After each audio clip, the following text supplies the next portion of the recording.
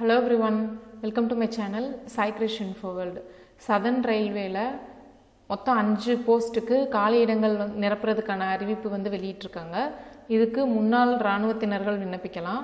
மொத்த காலி இடங்கள் 2393.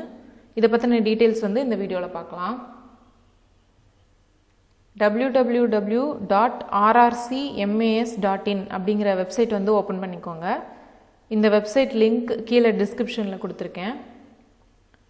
அதில் ஹோம் பேஜில் ஃபஸ்ட்டு இருக்குது engagement of X-servicemen to level 1 post on contract basis. அதை கிளிக் பண்ணிக்கோங்க. Click here to view full notification. இதில் அந்த ஃபுல் அட்வர்டைஸ்மெண்ட் டீட்டெயில்ஸ் கொடுத்துருக்காங்க, அது பார்க்கலாம். ஃபுல் டைம் கான்ட்ராக்ட் பேசிஸில் X-serviceman in level 1 post of safety categories, இந்த பணியில் இருக்கிற காலி இடங்களை நிரப்புறதுக்கான அறிவிப்பு தான் இப்போ வெளியிட்டிருக்காங்க.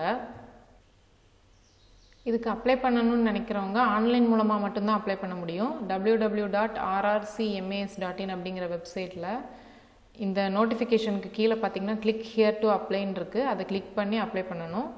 ஆன்லைனில் அப்ளை பண்ணுறதுக்கு லாஸ்ட் டேட்டு செப்டம்பர் 12/9/2019. அப்ளிகேஷன்ஸ் ஆன்லைனில் மட்டும்தான் சப்மிட் பண்ண முடியும், போஸ்ட்டில் சென்ட் பண்ண முடியாது. இந்த கீழே இருக்கிற டீட்டெயில்ஸை கேர்ஃபுல்லாக படித்து பார்த்துட்டு அப்ளை பண்ணுங்கள் அப்படின்னு சொல்லியிருக்காங்க. என்னென்ன போஸ்ட்டில் வேகன்சிஸ் இருக்குது அப்படிங்கிற டீட்டெயில்ஸ் இதில் கொடுத்துருக்காங்க. Trackman, helper track machine, helper டெலி, helper signal, pointsman B SCB, helper சிஎன்டபிள்யூ, helper diesel mechanical, helper R diesel electrical, helper R TRT. இதோட சேலரி பார்த்திங்கன்னா லெவல் 1 ஆஃப் 7 சிபிசி அது பேஸ் பண்ணியிருக்கோம். Number of vacancies 2393. அடுத்து eligibility criteria கொடுத்துருக்காங்க. மிலிட்ரியில் 15 years service பண்ணி retired ஆகிருக்கணும். And army class 1 certificate pass பண்ணியிருக்கணும். இல்லைனா அதோட ஈக்குவலண்ட் கான்ட்ராக்ட் பேசிஸில் எலிஜிபிளாக ஆகிறதுக்கு கன்சிடர் பண்ணுவாங்க. ஏஜ் லிமிட் அஸ் ஆன் 13/8/2019 படி அப்பர் லிமிட் 50 இயர்ஸாக இருக்கணும். இந்த நோட்டிஃபிகேஷன் பார்த்திங்கன்னா 13/8/2019 அன்னைக்கு போட்டிருக்காங்க.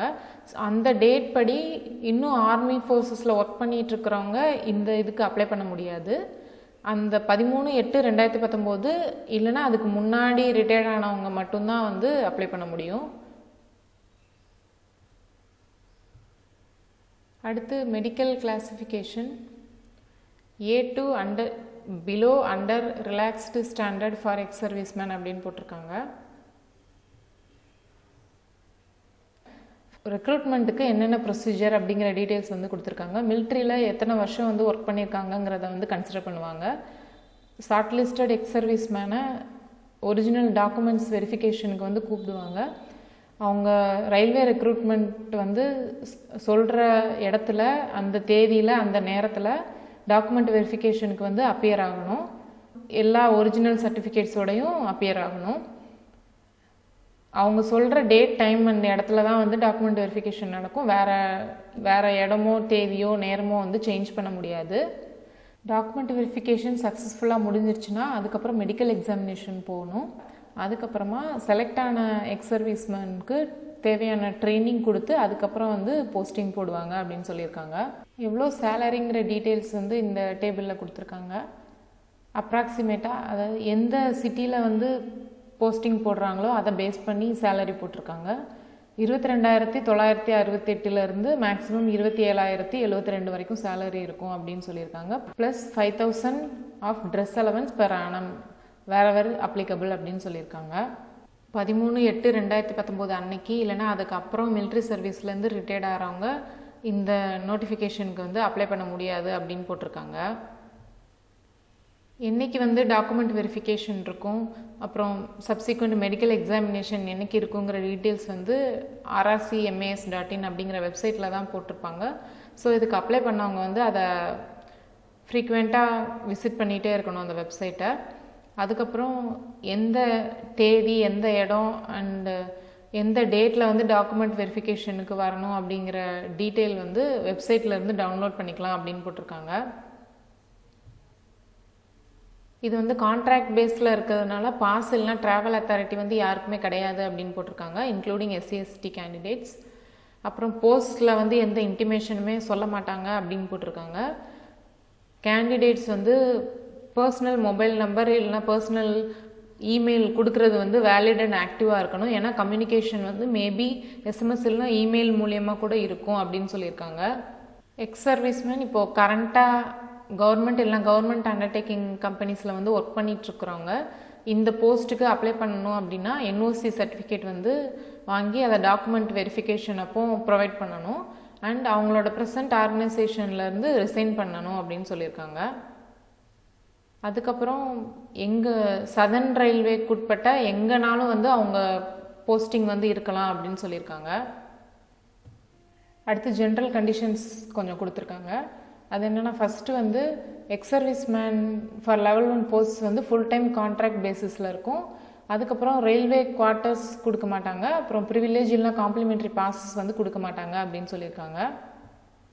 அதுக்கப்புறம் டியூட்டி பாஸ் வேணால் கொடுப்பாங்க அப்படின்னு சொல்லியிருக்காங்க, கிளாஸ் A டியூட்டி பாஸ்.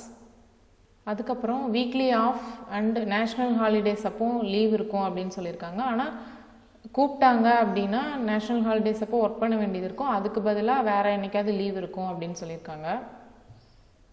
2 சைடில் இருந்துமே கான்ட்ராக்டை வந்து 15 days நோட்டீஸ் பீரியட் கொடுத்து டெர்மினேட் பண்ணிக்கலாம் அப்படின்னு போட்டிருக்காங்க.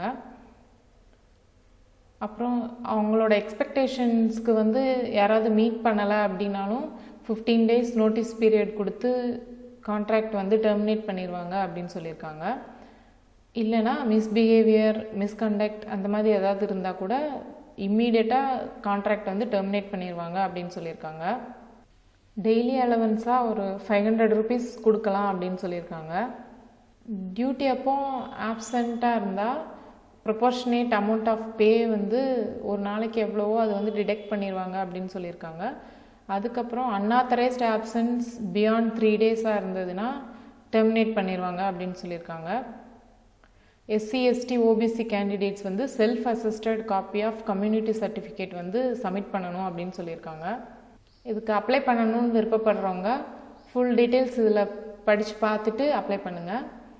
தேங்க்ஸ் ஃபார் வாட்சிங். பை.